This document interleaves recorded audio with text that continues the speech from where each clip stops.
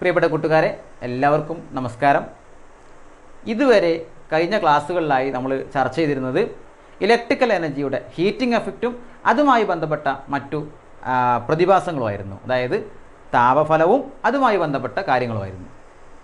ഇന്ന് നമ്മൾ ഡിസ്കസ് ചെയ്യുന്നത് അതിൻ്റെ മറ്റൊരു ഫലമായി ഇലക്ട്രിസിറ്റിയുടെ മറ്റൊരു എഫക്റ്റായ ലൈറ്റിംഗ് എഫക്റ്റുമായി ബന്ധപ്പെട്ട കാര്യങ്ങളാണ്. അപ്പോൾ ഇന്നത്തെ discussion lighting effect of electrical energy, വൈദ്യുതിയുടെ പ്രകാശഫലം. അപ്പോൾ എന്താണ് ലൈറ്റിംഗ് എഫക്റ്റ് അല്ലെങ്കിൽ പ്രകാശഫലം എന്ന് പറയുന്നത്? ഒരു ചാലകത്തിൽ കൂടി വൈദ്യുതി കടന്നു പോയാൽ അതിന് ലൈറ്റ് പ്രൊഡ്യൂസ് ചെയ്യാനുള്ള കഴിവ്, അതിന് പറയുന്ന പേരാണ് ലൈറ്റിംഗ് എഫക്റ്റ് എന്ന്. അപ്പോൾ ലൈറ്റിംഗ് എഫക്റ്റുമായി ബന്ധപ്പെട്ട് പറയുമ്പോൾ ലൈറ്റിൻ്റെ സ്രോതസ്സുകളാണ് നമ്മൾ ഓർത്തു വെക്കേണ്ടത്.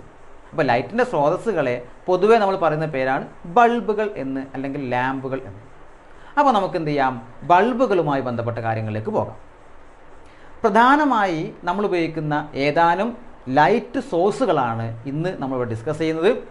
അവ നോക്കാം. ഒന്നാമത്തെ ലൈറ്റ് സോഴ്സാണ് ഇൻകാൻസൽ ലാമ്പ് അല്ലെങ്കിൽ ഫിലമെൻ്റ് ലാമ്പ്. അപ്പോൾ ഒരു ഫിലമെൻ്റ് ലാമ്പ് എന്ന് പറയുന്നത്, നോക്കൂ, ചിത്രത്തിൽ കാണിച്ചിട്ടുണ്ട്. ഇതാണ് ഫിലമെൻ്റ് ലാമ്പ്. അതായത് നമ്മൾ സാധാരണ പണ്ട് മുതലേ വീട്ടിലൊക്കെ ഉപയോഗിച്ചിരുന്ന ബൾബാണ്. ഇതിൽ പ്രധാനപ്പെട്ട ഭാഗം അതിൻ്റെ ഫിലമെൻ്റാണ്. അപ്പോൾ ഫിലമെൻറ്റുമായി ബന്ധപ്പെട്ട കാര്യങ്ങളാണ് നമ്മൾ ഡിസ്കസ് ചെയ്യുന്നത്. അതായത് ഒരു ഫിലമെൻ്റ് ലാമ്പിനകത്തുള്ള ഫിലമെൻറ്റിന് ഉണ്ടായിരിക്കേണ്ട പ്രത്യേകതകൾ എന്തൊക്കെയാണ്? അപ്പോൾ ഫിലമെൻ്റ് ഉണ്ടായിരിക്കേണ്ട പ്രത്യേകതകൾ അടങ്ങിയ ഒരു പദാർത്ഥം ഉപയോഗിച്ചുകൊണ്ട്, ഒരു മെറ്റീരിയൽ ഉപയോഗിച്ചുകൊണ്ടാണ് ഫിലമെൻ്റ് നിർമ്മിക്കാറ്. അതിൻ്റെ പേരാണ് ടങ്സ്റ്റൺ.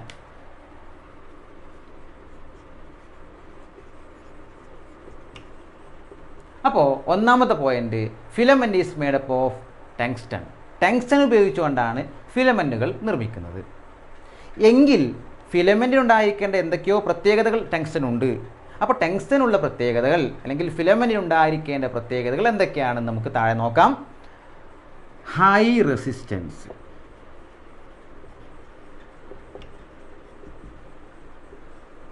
ഉയർന്ന പ്രതിരോധം ഫിലമെൻറ്റിന് ഉണ്ടായിരിക്കണം. മറ്റൊരു പോയിൻ്റാണ് ഹൈ റെസിസ്റ്റിവിറ്റി.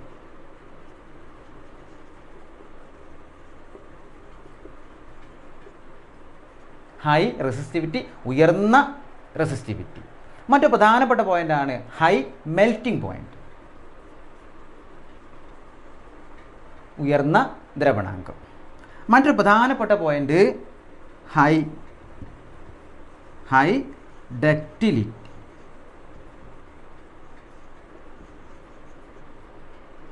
ഉയർന്ന ഡക്റ്റിലിറ്റി ഉണ്ടായിരിക്കണം. ഇതെന്തൊക്കെയാണ് നമ്മൾ പറയാം. അടുത്തതാണ് ability to emit light in hot condition. അപ്പോൾ നോക്കൂ, ഇതാണ് ഒരു ഫിലമെൻറ്റിന് ഉണ്ടായിരിക്കേണ്ട പ്രത്യേകതകൾ. എന്തൊക്കെയാണ്? ഒന്ന്, ഹൈ റെസിസ്റ്റൻസ് ഉണ്ടാകണം, ഉയർന്ന പ്രതിരോധം വേണം, ഉയർന്ന റെസിസ്റ്റിവിറ്റി വേണം. മൂന്നാമത്തത് ഹൈ മെൽറ്റിംഗ് പോയിൻ്റ്, ഉയർന്ന ദ്രവണാങ്കം വേണം. പിന്നെ ഹൈ ഡക്റ്റിലിറ്റി ഉണ്ടായിരിക്കണം. എന്താണ് ഡക്റ്റിലിറ്റി? 8ാം ക്ലാസ് പഠിച്ചതാണ്. ഒരു മെറ്റൽ, ഒരു ലോഹത്തെ അടിച്ചു പരത്തി നേർത്ത ത്രെഡ് പോലെ, നൂല് പോലെ ആക്കാനുള്ള കഴിവാണ് ഡക്റ്റിലിറ്റി. ആ പ്രത്യേകതയുള്ള വളരെ പ്രധാനപ്പെട്ട ഒരു മെറ്റീരിയലാണ് ടങ്സ്റ്റൺ എന്ന് പറയുന്നത്. മാത്രമല്ല, ഇതൊക്കെ ഉണ്ടായാൽ പോരാ. നമ്മൾ പ്രധാനമായിട്ടും ബൾബുകൾ ഉപയോഗിക്കുന്നതിനാണ്, പ്രകാശത്തിന് വേണ്ടിയാണ്. അപ്പോൾ അതിനുണ്ടായിരിക്കേണ്ട പ്രധാനപ്പെട്ട ഒരു പ്രത്യേകതയാണ് ability to emit light in hot condition. ചുട്ടുപഴുത്ത അവസ്ഥയിൽ പ്രകാശം പുറപ്പെടുവിക്കാനുള്ള കഴിവ്. അപ്പോൾ ഇത്രയും പ്രത്യേകതകളാണ് ഒരു ഫിലമെൻറ്റിന് ഉണ്ടായിരിക്കേണ്ടത്. ഇനി ശ്രദ്ധിക്കുക, ബൾബിൻ്റെ വർക്കിംഗ് എങ്ങനെയൊക്കെയാണ്, ഫിലമെൻറ്റിൻ്റെ വർക്കിംഗ് എങ്ങനെയാണ്. നമ്മൾ ആ ബൾബിനെ ഓൺ ചെയ്ത് കഴിഞ്ഞാൽ ബൾബിലേക്ക് കറണ്ട് പ്രവാഹം ആരംഭിക്കും. അങ്ങനെ കറണ്ട് പ്രവഹിക്കാൻ തുടങ്ങിക്കഴിഞ്ഞാൽ നമ്മൾ പറഞ്ഞു, നമ്മൾ ഉപയോഗിച്ചിരിക്കുന്ന ഫിലമെൻറ്റ് ഹൈ റെസിസ്റ്റൻസ് ആണ്, ഹൈ മെൽറ്റിംഗ് പോയിൻ്റ് ആണ്, ഹൈ ഡക്റ്റിലിറ്റിയാണ്. ഉയർന്ന പ്രതിരോധവും ഉയർന്ന ദ്രവണാങ്കവും അതുപോലെ നേർത്ത നൂല് പോലെ ആക്കുകയും ചെയ്ത ആ ഫിലമെൻറ്റിൽ കൂടി കറണ്ട് പ്രവഹിക്കുമ്പോൾ ഉയർന്ന തോതിലുള്ള ഹീറ്റ് പ്രൊഡ്യൂസ് ചെയ്യും. ആ ഹീറ്റാണ് നമുക്ക് ലൈറ്റ് എനർജി ആയിട്ട് ലഭിക്കുന്നത്. അപ്പോൾ കൂടുതൽ ഹീറ്റും അല്പം ലൈറ്റുമാണ് നമുക്ക് ഫിലമെൻ്റ് ലാമ്പുകളിൽ നിന്ന് ലഭിക്കുന്നത്.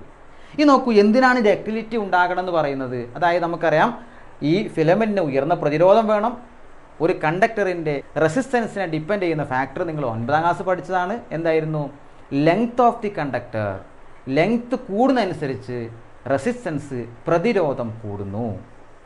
അതുപോലെ ഏരിയ കുറയുന്നതിനനുസരിച്ചും പ്രതിരോധം കൂടുന്നു. അപ്പോൾ ഒരു മെറ്റലിനടുത്ത് നേരത്തെ നൂല് പോലെ ആക്കിയാൽ അതിൻ്റെ ഏരിയ കുറയുന്നു, അത് വലിച്ച് നീട്ടി ത്രെഡ് പോലെ ആക്കിയാൽ അതിൻ്റെ ലെങ്ത് കൂടുകയും ചെയ്യുന്നു. അങ്ങനെ ലെങ്ത് കൂടുകയും ഏരിയ കുറയുകയും ചെയ്ത് റെസിസ്റ്റൻസ് പരമാവധി കൂട്ടിയിട്ടാണ് ടങ്സ്റ്റൺ എന്ന് പറയുന്ന ഫിലമെൻറ്റിനെ ഇതിനകത്ത് വെച്ചിരിക്കുന്നത്. അതാണ് ചെറിയ കമ്പിയായിരിക്കും ഇങ്ങനെ ചുരുളാക്കി വെച്ചിട്ടുണ്ടാവും. അപ്പോൾ ചുരുളാക്കി എത്രയോ നീളമുള്ള ഫിലമെൻ്റാണ്, അത് ചുരുളാക്കി വെച്ച് ചേർത്ത് വെച്ചിട്ടുണ്ടാവും. അപ്പോൾ അത്രയും ഉയർന്ന പ്രതിരോധമുണ്ട്. അപ്പോൾ അത്രയും ഉയർന്ന പ്രതിരോധം ഉണ്ടാകുമ്പോൾ വളരെ ഉയർന്ന ഹീറ്റ് എനർജിയാണ് പ്രൊഡ്യൂസ് ചെയ്യുക. ആ ഹീറ്റ് എനർജിയിലെ അല്പം നമുക്ക് പ്രകാശമായിട്ട് ലഭിക്കുകയാണ് ചെയ്യുന്നത്. എങ്കിൽ ഇവിടെ നമ്മൾ പറഞ്ഞിരുന്നു, ബൾബിൻ്റെ പേര് കൊടുത്തും പറഞ്ഞിരുന്നു ഫിലമെൻറ്റ് ലാമ്പ് ഓർ ഇൻകാൻസെൻ്റ് ലാമ്പ്. അപ്പോൾ പരീക്ഷയ്ക്ക് ചോദിക്കുന്ന ഒരു ചോദ്യമായിരുന്നു, Y filament lamp is also known as ഇൻകാൻസെൻ്റ് lamp. എന്തുകൊണ്ടാണ് ഫിലമെൻറ്റ് ലാമ്പുകൾ ഇൻകാൻസെൻ്റ് ലാമ്പുകൾ എന്ന് വിളിക്കുന്നത്? അപ്പോൾ ഇൻകാൻസെൻ്റ് മീൻസ് ഗ്ലോയിങ് വിത്ത് ഹോട്ട് കണ്ടീഷൻ. ചുട്ടുപഴുത്ത അവസ്ഥയിൽ തിളങ്ങുന്നു എന്നർത്ഥം വരുന്ന വാക്കാണ് ഇൻകാൻസെൻ്റ്. നമുക്കറിയാം ഈ ബൾബിൻ്റെ ഹീറ്റ് അതിന് മാത്രം ഉയർന്നതായി വരുന്നുണ്ട്, അപ്പോഴാണ് അത് പ്രകാശത്താൽ തിളങ്ങുന്നത്. അപ്പോൾ ഇൻകാൻസെൻ്റ് എന്ന് പറയുന്ന പ്രവർത്തനമായി ഈ ഫിലമെൻറ്റിൻ്റെ പ്രവർത്തനത്തിന് സാമ്യതയുള്ളത് കൊണ്ടാണ് ഫിലമെൻറ്റ് ലാമ്പുകളെ ഇൻകാൻസെൻ്റ് ലാമ്പുകൾ എന്ന് പേര് വിളിക്കുന്നത്. ഓക്കെ ആണല്ലോ. ഇനി ഈ ബൾബിനകത്ത് ഉയർന്ന ഹൈ മെൽറ്റിംഗ് പോയിൻ്റ് ഉണ്ട് എന്നൊക്കെ പറഞ്ഞാലും ഈ ബൾബിൽ കൂടി അല്ലെങ്കിൽ ബൾബിൻ്റെ ഫിലമെൻറ്റിൽ കൂടി ഉയർന്ന തോതിലുള്ള വൈദ്യുതി പ്രവഹിച്ച് അത് വളരെ ഉയർന്ന ഹീറ്റ് പ്രൊഡ്യൂസ് ചെയ്യുമ്പോൾ ആ ഫിലമെൻറ്റുകൾ ഇവാപ്പറേറ്റ് ചെയ്യാനും അതുപോലെ ബ്രേക്ക് ആവാനും സാധ്യതയുണ്ട്. അത് കുറക്കാൻ വേണ്ടിയിട്ട് ബൾബിനകത്ത് ഫിൽ ചെയ്യുന്ന ഗ്യാസാണ് നൈട്രജൻ. അപ്പോൾ ബൾബിനകത്ത് നൈട്രജൻ ഗ്യാസ് ഫിൽ ചെയ്താൽ അത് ബൾബിനകത്ത് ഇനേർട്ട് ഗ്യാസായി അലസവാതകമായി പ്രവർത്തിക്കുന്നു. അപ്പോൾ ചോദിക്കാറുണ്ട്, ബൾബിനകത്ത് ഫിലമെൻറ്റ് ലാമ്പിനകത്ത് നിറക്കുന്ന വാതകമേത്, എന്തിനു വേണ്ടി? What is the purpose of filling gas inside the filament lamp? അപ്പോൾ എന്താണ്? To reduce evaporation rate of filament and ദെർബൈ increase the efficiency of lamp. അതായത് ഈ ഫിലമെൻറ്റിൻ്റെ ഇവാപ്പറേഷൻ റേറ്റ്, ബാഷ്പീകരണ തോത് കുറക്കുകയും തൽഫലമായി ബൾബിൻ്റെ കാര്യക്ഷമത കൂട്ടുകയും ചെയ്യുന്നതിന് വേണ്ടിയിട്ടാണ് ബൾബിനകത്ത് നൈട്രജൻ വാതകം നിറക്കുന്നത്. അപ്പോൾ ഈ കാര്യം പ്രത്യേകം ഓർത്തു വെക്കുക. ഇനി ഫിലമെൻറ്റ് ലാമ്പിൻ്റെ അഡ്വാൻറ്റേജ് എന്താണ്? What is the advantage of filament lamp? Filament ലാമ്പിൻ്റെ advantage വളരെ കുറച്ചേ ഉള്ളൂ. എന്താണത്? It is not harmful to the environment. പ്രകൃതിക്ക് ദോഷകരമായ ഒന്നും ഫിലമെൻറ്റ് ലാമ്പിനകത്ത് ഇല്ല. ഇത് മാത്രമാണ് അതിൻ്റെ ഏറ്റവും വലിയ അഡ്വാൻറ്റേജ് ആയിട്ട് പറയുന്നത്. എങ്കിൽ എന്തൊക്കെയാണ് ഫിലമെൻറ്റ് ലാമ്പിൻ്റെ ഡിസ്അഡ്വാൻറ്റേജ്, ഡ്രോബാക്സ്, പോരായ്മകൾ? നമുക്കറിയാം, നമ്മൾ പറഞ്ഞു വളരെ കൂടിയ ഹീറ്റ് എനർജിയാണ് ഉൽപ്പാദിപ്പിക്കുന്നത്. പക്ഷെ നമുക്ക് ആവശ്യം ലൈറ്റാണ്, ലൈറ്റ് അല്പമേ നൽകുന്നുള്ളൂ. അപ്പോൾ നമുക്ക് പറയാം, major amount of electrical energy supply to the filament lamp is wasting as form of heat. ബൾബിലേക്ക് നൽകുന്ന വൈദ്യുതിയുടെ ഭൂരിഭാഗവും താപോർജ്ജമായി നഷ്ടപ്പെടുത്തുന്നു. അപ്പോൾ എനർജി വേസ്റ്റേജ് ഈസ് ദെയർ. ഊർജ്ജനഷ്ടം ഉണ്ടാക്കുന്നു. ഊർജ്ജനഷ്ടം ഉണ്ടാക്കിയാൽ നമുക്കറിയാം അനാവശ്യമായി ഊർജ്ജം നഷ്ടപ്പെടുന്നു, ആവശ്യമുള്ള പ്രകാശം ലഭിക്കുന്നില്ല. അങ്ങനെ വന്നാൽ നമുക്ക് സാമ്പത്തികമായ നഷ്ടമുണ്ടാക്കുന്നു. വേസ്റ്റേജ് ഓഫ് മണി, സാമ്പത്തിക നഷ്ടമുണ്ടാക്കുന്നു. ഇറ്റ് മേക്സ് ഷാർപ്പ് ഷാഡോ, കട്ടി കൂടിയ നിഴലുണ്ടാകും.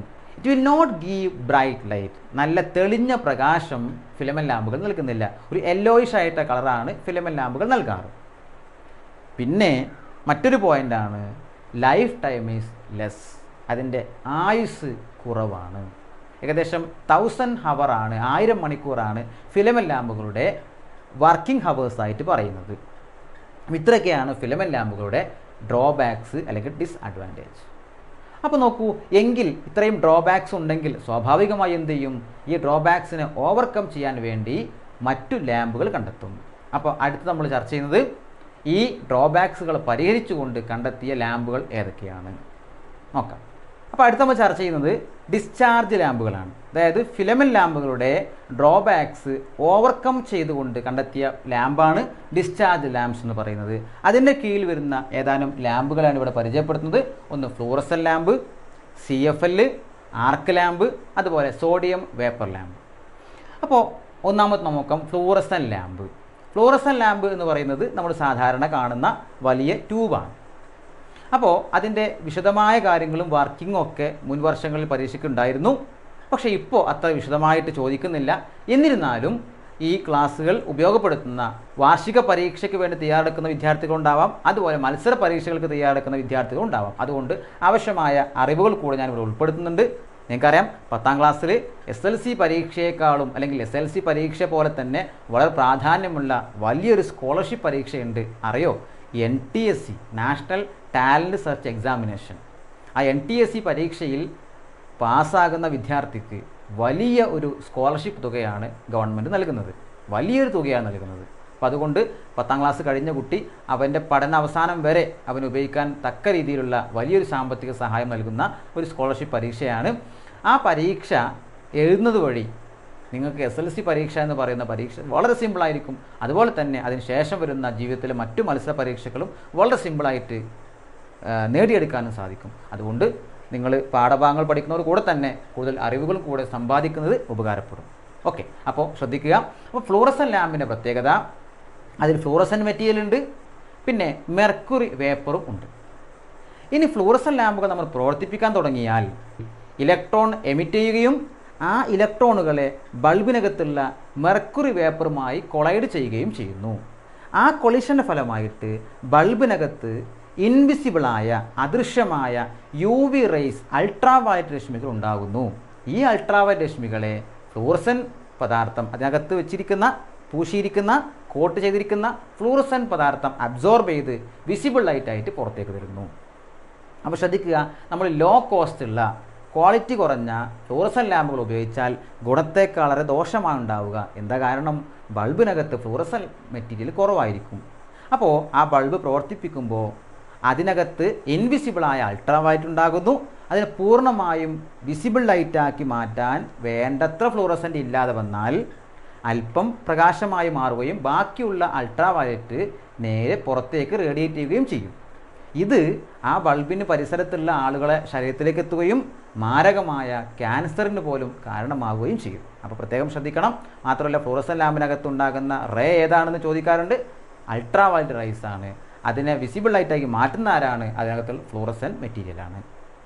ഇനി അതിന് ഫിലമെൻ്റ് ലാമ്പുകളുടെ ഒരുവിധം ഡ്രോബാക്സുകളൊക്കെ ഓവർകം ചെയ്യാൻ പറ്റിയിട്ടുണ്ട്. അതായത് ഷാഡോ കുറവാണ്, പിന്നെ ബ്രൈറ്റ് ലൈറ്റ് നൽകുന്നുണ്ട്, ലൈഫ് ടൈം കൂടുതലാണ്, താപരൂപത്തിലുള്ള ഊർജ്ജനഷ്ടം കുറവാണ്. എന്നിരുന്നാലും ചില ഡ്രോബാക്സ് ഉള്ളത് കൊണ്ടാണ് മറ്റൊരു ബൾബ് വന്നത്. അതാണ് CFL എന്ന് പറയുന്നത്. CFL എന്ന് പറഞ്ഞാൽ കോമ്പാക്റ്റ് ഫ്ലൂറസെൻ്റ് ലാമ്പ് എന്നാണ്. കോമ്പാക്റ്റ് ആയിട്ടുള്ള ഫ്ലൂറസെൻ്റ് ലാമ്പ്. അപ്പോൾ ഫ്ലൂറസെൻ്റ് ലാമ്പ് തന്നെയാണ്, പക്ഷെ അത് കോമ്പാക്റ്റബിൾ ആയിരിക്കും. മാത്രമല്ല, ഈ ഫ്ലൂറസെൻ ലാമ്പിനകത്ത് ഇല്ലാത്തൊരു ഘടകം CFLനകത്തുണ്ട്. ഒരു ഇലക്ട്രോണിക്സ് ഘടകമുണ്ട്. അതായത് CFL പ്രവർത്തിക്കാൻ ആവശ്യമായ ഉയർന്ന ഫ്രീക്വൻസി ആവൃത്തി നൽകുന്നതിന് വേണ്ടി ആ ബൾബിനകത്ത് സജ്ജീകരിച്ചിരിക്കുന്ന ഒരു ഭാഗമാണത്. തൽഫലമായി ഫ്ലൂറസെൻ ലാമ്പിനേക്കാളും കൂടിയ കാര്യക്ഷമതയിലാണ് CFL പ്രവർത്തിക്കുന്നത്. ഇനി ഫ്ലൂറസെൻ ലാമ്പിൻ്റെയും CFLൻ്റെയും ഡ്രോബാക്സ് എന്തൊക്കെയാണെന്ന് വെച്ചാൽ, ഏറ്റവും പ്രധാനപ്പെട്ട ഡ്രോബാക്ക്, ഇറ്റ് കണ്ടെയ്ൻ മെർക്കുറി. അതിനകത്ത് മെർക്കുറി ഉണ്ട്. മെർക്കുറി വളരെ ഹാംഫുൾ ആയിട്ടുള്ള ഒരു മെറ്റീരിയലാണ്. അപ്പോൾ നമ്മൾ ഉപയോഗശൂന്യമായ ഫ്ലൂറസെൻ്റ് അതുപോലെ CFL ഒക്കെ വലിച്ചെറിഞ്ഞാൽ അവ പൊട്ടുകയും അതിനകത്തുള്ള മെർക്കുറി പുറത്തേക്ക് വരികയും അത് ഏതെങ്കിലും രീതിയിൽ ജീവജാലങ്ങളുടെ അകത്തേക്ക് കടന്നാൽ മരണത്തിന് പോലും അത് കാരണമാകും. അപ്പോൾ മെർക്കുറി ശരീരത്തിലേക്ക് എത്തുന്നത് വഴി ഉണ്ടാകുന്ന ഒരു രോഗമുണ്ട്. അതും കൂടെ ഓർത്തു വെച്ചോളൂ. അതിൻ്റെ പേരാണ് മീനമാത ഡിസീസ്. മീനമാത ഐലൻഡിലാണ് ആദ്യമായി ഈ രോഗം റിപ്പോർട്ട് ചെയ്തതുകൊണ്ട് ഈ ഡിസീസിനെ പറഞ്ഞ പേര് മീനമാത ഡിസീസ് എന്നാണ്. അപ്പോൾ ഇതും കൂടെ ഒന്ന് ഓർത്തു വെക്കുന്നത് നന്നാവും. ആവശ്യമുള്ളത് പരീക്ഷയ്ക്ക് വേണ്ടി പഠിക്കുക, മറ്റത് ഒരു എക്സ്ട്രാ നോളജായിട്ട് നോട്ട് ചെയ്ത് വെക്കുക. ഓക്കെ, ഇനി അപ്പോൾ ഈ 2 ലാമ്പുകളും കഴിഞ്ഞു. മറ്റൊരു ലാമ്പാണ് ആർക്ക് ലാമ്പ്. ആർക്ക് ലാമ്പിൻ്റെ പ്രത്യേകത, ആർക്ക് ലാമ്പിനകത്ത് 2 കാർബൺ റോഡുകളാണ് ഉപയോഗിച്ചിരിക്കുന്നത്. പരീക്ഷയ്ക്ക് ചോദിച്ചൊരു പോയിൻ്റ് ആയിരുന്നു, കാർബൺ റോഡുകളിൽ ഉപയോഗിക്കുന്ന ലാമ്പ് ഏതാണ്? അത് ആർക്ക് ലാമ്പാണ്. ആർക്ക് ലാമ്പിൻ്റെ പർപ്പസ് നമുക്കറിയാം. വെള്ളപ്പൊക്കമോ അതുപോലെ വല്ല ദുരന്തങ്ങളൊക്കെ ഉണ്ടാകുന്ന സമയത്തൊക്കെ രാത്രി സമയത്ത് സെർച്ച് ലൈറ്റുകളായി ഉപയോഗിക്കുന്നതും അതുപോലെ പ്രൊജക്ടറുകളിൽ സിനിമാ പ്രൊജക്ടറുകൾ ഉപയോഗിക്കുന്നതും ഷൂട്ടിംഗ് പർപ്പസിന് ഉപയോഗിക്കുന്നതുമായ ഒരു ലാമ്പാണ് ആർക്ക് ലാമ്പ്. അതുകൂടാതെ ഓർത്തു വെക്കുക. മറ്റൊരു ലാമ്പാണ് സോഡിയം വേപ്പർ ലാമ്പ്. ഡിസ്ചാർജ് ലാമ്പിൻ്റെ മറ്റൊരു രൂപമാണ് സോഡിയം വേപ്പർ ലാമ്പ്. അതായത് ആ ബൾബിനകത്ത് സോഡിയം നിറച്ചിട്ടായിരിക്കും അത് പ്രവർത്തിക്കുന്നത്. അപ്പോൾ ലാമ്പുകളെ കുറിച്ചുള്ള ഒരു ചെറിയ രൂപം നമുക്ക് കിട്ടി. ഇനി കഴിഞ്ഞ വർഷം പരീക്ഷയ്ക്ക് ചോദിച്ചതാണ് ഡിസ്ചാർജ് ലാമ്പിൻ്റെ വർക്കിംഗ്. അപ്പോൾ അതൊക്കെ ഡിസ്ചാർജ് ലാമ്പുകളാണ്. അതിൽ വർക്കിംഗ് എന്താ നമുക്ക് നോക്കാം. ഡിസ്ചാർജ് ലാമ്പിനകത്ത് ഇലക്ട്രോഡുകളുണ്ട്. മാത്രമല്ല ഡിസ്ചാർജ് ലാമ്പിനകത്ത് നമ്മൾ വ്യത്യസ്തങ്ങളായ ഗ്യാസ് ഫിൽ ചെയ്യാറുണ്ട്. ഏത് ഗ്യാസാണോ അതിനകത്ത് ഫിൽ ചെയ്തത് അതിനടിസ്ഥാനപ്പെടുത്തിയാണ് ആ ബൾബുകൾ വ്യത്യസ്ത നിറത്തിലുള്ള പ്രകാശം നൽകുന്നത്. When we R applying potential difference, the gas inside the lamp get excited. The excited atoms come back to the initial position to attain stability. During this process, the energy stored in them will be radiated as light in different colors based on the gas filled inside the lamp. നോക്കൂ, എന്താണ് പറഞ്ഞത്? ബൾബിനകത്ത് വ്യത്യസ്ത വാതകങ്ങളുണ്ട് എന്ന് പറഞ്ഞു. അപ്പോൾ ബൾബിലേക്ക് നമ്മൾ potential difference നൽകിയാൽ, voltage നൽകിയാൽ, ബൾബിനകത്തെ വാതക തന്മാത്രകൾ ഉയർന്ന ഊർജ്ജ നിലകളിലേക്ക് എത്തുന്നു. ഉയർന്ന ഊർജ്ജ നിലയിലെത്തിയ ഈ വാതക തന്മാത്രകൾ സ്റ്റെബിലിറ്റി ലഭിക്കുന്നതിന് വേണ്ടി, സ്ഥിരത കൈവരിക്കുന്നതിന് വേണ്ടി പൂർവ്വസ്ഥിതിയിലേക്ക് വരാൻ ശ്രമിക്കുന്നു. തൽഫലമായി അതിന് ലഭിച്ചിരിക്കുന്ന ഊർജത്തെ അത് പ്രകാശോർജ്ജമായി പുറത്തേക്ക് തള്ളുന്നു. ഈ പ്രകാശോർജ്ജം ബൾബിനകത്തെ വ്യത്യസ്ത വാതകങ്ങളെ അടിസ്ഥാനമാക്കി വ്യത്യസ്ത നിറങ്ങളിലായിട്ടാണ് പുറത്തു വരുന്നത്. അപ്പോൾ ഡിസ്ചാർജ് ലാമ്പിൻ്റെ കളറുകൾ അതിനകത്ത് ഫിൽ ചെയ്തിരിക്കുന്ന ഗ്യാസിനെ ഡിപ്പെൻഡ് ചെയ്യുന്നു എന്നാണ് മനസ്സിലാക്കേണ്ടത്. അടുത്ത വളരെ പ്രധാനപ്പെട്ട നമ്മൾക്ക് ഇപ്പോൾ സർവ്വസാധാരണമായി ഉപയോഗിക്കുന്ന ലാമ്പാണ് LED എന്ന് പറയുന്നത്. LED ലൈറ്റ് എമിറ്റിംഗ് ഡയോഡ് ഒരു ഇലക്ട്രോണിക്സ് കമ്പോണൻ്റ് ആണ്. അപ്പോൾ LED-യുടെ മേന്മകൾ എന്താണെന്ന് വെച്ച് കഴിഞ്ഞാൽ മറ്റു ലാമ്പുകളുടെയൊക്കെ ഒട്ടുമിക്ക ഡ്രോബാക്സുകളും ഓവർകം ചെയ്തുകൊണ്ട് വന്ന ലാമ്പാണ് LED. അപ്പോൾ എന്തൊക്കെയായിരിക്കും ഇതിൻ്റെ advantage? As there is no filament, no wastage of electricity as form of heat. ഈ ബൾബിനകത്ത് ഫിലമെൻ്റ് ഇല്ലാത്തതിനാൽ താപരൂപത്തിലുള്ള എനർജി വേസ്റ്റേജ് ഇല്ല. രണ്ടാമത്തെ കാര്യം, since it is not contain mercury, it is not harmful. ഇതിനകത്ത് മെർക്കുറി ഇല്ലാത്തതിനാൽ അത് പ്രകൃതിക്ക് ദോഷമുണ്ടാക്കുന്നില്ല. അതുപോലെ different colours will be available. വ്യത്യസ്ത നിറത്തിലുള്ള LED നമുക്ക് ലഭ്യമാണ്. It required very low power, വളരെ കുറഞ്ഞ ഊർജ്ജം മതിയാകും. ഇറ്റ് സേവ് മണി. അപ്പോൾ അങ്ങനെയൊക്കെ ആകുമ്പോൾ സ്വാഭാവികമായി നമുക്ക് സാമ്പത്തിക ലാഭമുണ്ടാക്കും. It will give bright light, നല്ല തെളിഞ്ഞ പ്രകാശം നൽകുന്നുണ്ട്. മാത്രമല്ല life time is very high, ഇതിൻ്റെ ആയുസ് വളരെ കൂടുതലാണ്. അപ്പോൾ ഇത്രയാണ് LED-യുമായി നമ്മൾ മനസ്സിലാക്കേണ്ടത്. അപ്പോൾ ഈ പാഠത്തിൻ്റെ ഏകദേശം ഭാഗം ഇവിടെ അവസാനിക്കുന്നു. ഇനി LED-യുടെ നിർമ്മാണം, LED ബൾബിൻ്റെ നിർമ്മാണം, അതുമായി ബന്ധപ്പെട്ട കാര്യങ്ങളൊക്കെ ടെക്സ്റ്റ് ബുക്കിൽ കൊടുത്തിട്ടുണ്ട്. അതും കൂടെ നിങ്ങൾ വായിക്കുക. അങ്ങനെ ഈ പാഠം ഏകദേശം ഇവിടെ അവസാനിക്കുകയാണ്. തുടക്കം മുതൽ ഇതുവരെ എടുത്ത ഓരോ ക്ലാസ്സുകളും കൃത്യമായിട്ട് കാണുക. വളരെ ഷോർട്ടായിട്ടാണ് പറയുന്നത്. അത് കൃത്യമായിട്ട് നോട്ട്സ് ചെയ്ത് വെക്കുക. പാഠപുസ്തകവുമായി താരതമ്യപ്പെടുത്തി പഠിക്കുക. എന്നിട്ട് ഇത് പഠിച്ചതിന് ശേഷം ഈ പാഠപുസ്തകത്തിലെ ഈ ചാപ്റ്ററിൻ്റെ അവസാനം കൊടുത്ത ചോദ്യങ്ങൾക്ക് സ്വയം ഉത്തരം കണ്ടെത്താൻ ശ്രമിക്കുക. ഉത്തരം കിട്ടിയിട്ടില്ലെങ്കിൽ നിങ്ങൾക്ക് ഈ വീഡിയോക്ക് താഴെ കമൻറ്റ് ചെയ്യാനും സാധിക്കുന്നതാണ്. അതുകൊണ്ട് നന്നായി പഠിക്കുക. അടുത്ത പരീക്ഷയ്ക്ക് ഈ ചാപ്റ്ററിൽ നിന്ന് വരുന്ന പരമാവധി മാർക്ക് നമ്മുടെ സ്വന്തമായി മാറ്റാൻ നമുക്ക് സാധിക്കണം. വളരെ ലളിതമായ ചാപ്റ്ററാണ്. എല്ലാ ഭാഗങ്ങളും കൃത്യമായിട്ട് മനസ്സിലാക്കി കൃത്യമായി നോട്ട് ചെയ്ത് പഠിക്കുക. എല്ലാവർക്കും ഒരു നല്ല ദിവസവും നല്ല ഭാവിയും നല്ല മാർക്കും ആശംസിക്കുന്നു. നന്ദി, നമസ്കാരം.